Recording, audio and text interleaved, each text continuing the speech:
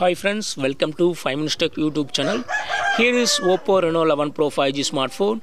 In this video, you will learn how to turn off keyboard vibration in your phone Oppo Reno 11 Pro 5G. First of all, go to the typing interface and type something on the keyboard.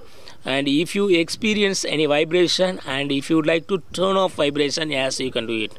Here I am typing something on my keyboard and I experience vibration while typing each key. Okay, so if you would like to turn off this keyboard vibration, go to the settings of your phone here, then go to additional settings, then go to keyboard and input method, and here click on manage keyboards and click on Gboard, and here select preferences, and here just to turn off haptic feedback on key press. Just turn off this button and go to home screen and open the typing interface and type something on the keyboard.